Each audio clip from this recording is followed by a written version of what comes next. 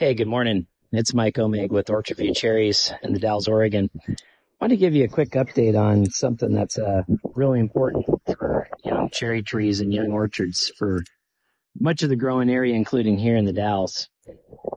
And that's bacterial canker.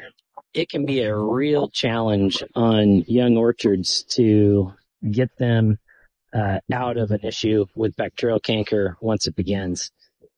This entire block here was really suffering, just like this tree right here. You can see that there's an old canker in here. See that brown?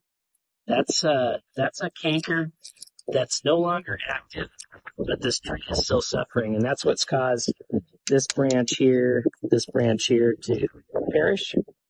Is the tree was girdled by that. If we cut down here, you see we're still dead on that side, but if we cut over here, we're alive over here. So this canker actually killed this entire side of the tree, whereas this one over here is still alive.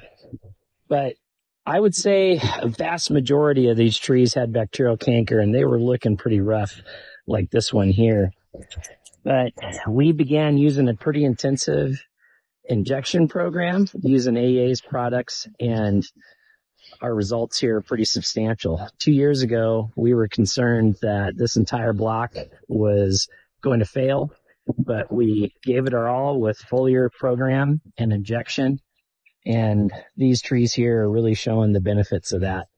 I can still see occasionally, like this area here is an old canker damage, but this tree is unaffected by that, and it's grown through it and past it, thanks to the nutrition program that we're doing here.